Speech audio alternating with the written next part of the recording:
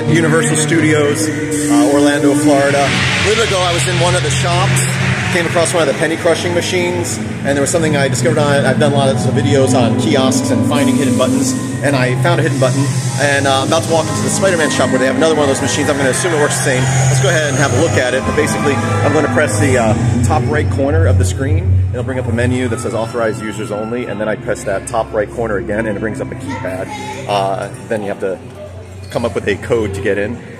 So let's have a look at that.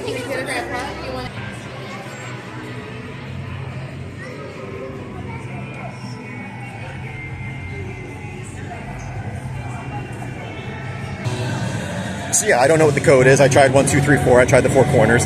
But I thought I'd share this because I always enjoy finding little hidden menus on kiosks like that. If any of you are at Universal Studios and figure out what the combination is, let me know in the comments below. Thanks for watching. Again, whenever you're at a kiosk like that on the public, just touch the sides of the screen, especially the corners, see if you can find anything, because lots of times there are hidden menus.